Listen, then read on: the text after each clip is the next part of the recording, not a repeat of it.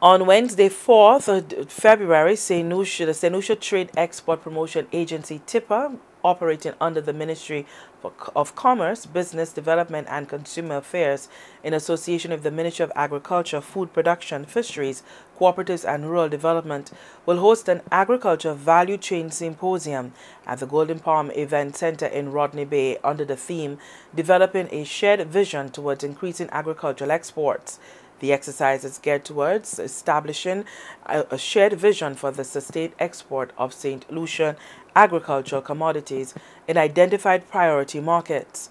Since its establishment in 2011, TIPA has conducted market research, promotional campaigns, and reconnaissance missions in identified priority markets that would be Europe, the United States, Canada, and the Northern Caribbean. The findings of these initiatives reveal significant interest and demand for both traditional and emerging agricultural commodities. To respond to the commodities arising from these missions, the agricultural sector must employ good agricultural practices, adhere to stringent market requirements, compete with stiff regional and international counterparts, and establish regimens that will ensure adequate supply levels. And time now for the CTV Environment Watch. Here's Dennis Springer as the focus continues on the impact of drought.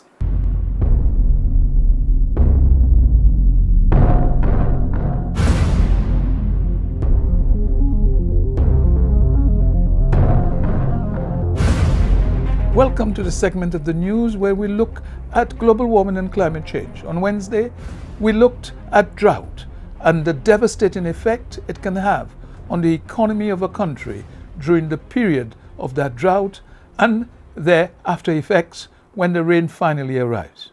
We pointed out that it takes a long time for farmers and the rest of the populace to recover from a bout of drought.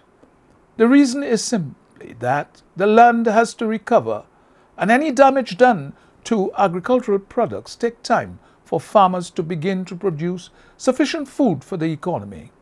One of the major problems economically that the country has to face is that vast amount of food that has to be imported, thereby severely affecting our balance of payments, because we are importing far more food than necessary than we are exporting, as it will take time because of the recovery process of the land and what is being grown.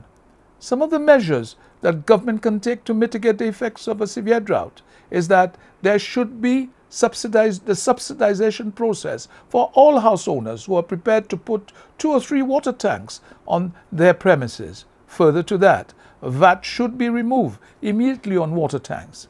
In effect, government should litigate that all new houses of a certain dimension should have its own rain depositors, so that in the time of rain, this can be seen as a catchment process. Further to that, the time has come when all farmers should be helped to have some form of drip irrigation on their farms. I also believe that they should also have greenhouses so that there will be a rotation of crops, which again will help the soil. Legislation must be severe on anyone found cutting down on slope areas for the planting of bananas or otherwise. The idea of willfully cutting trees on slope areas should be a culpable offense and a severe fine implemented. Government must make a great effort to protect the rivers and other catchment areas that are used as sources of drinking water.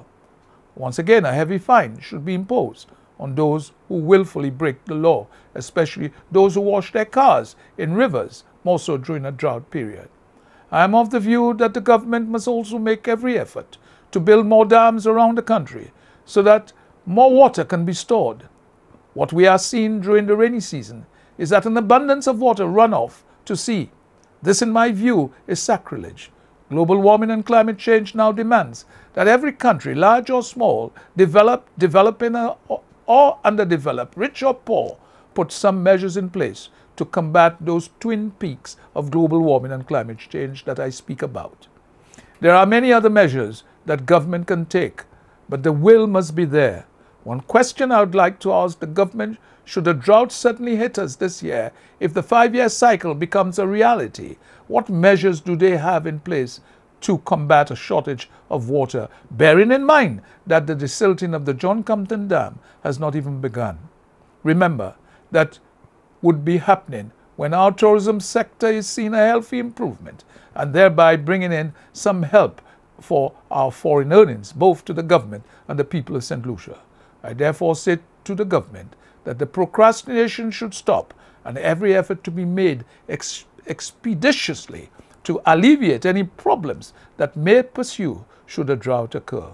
Remember, ladies and gentlemen of the government, that the tide and time waits for no man.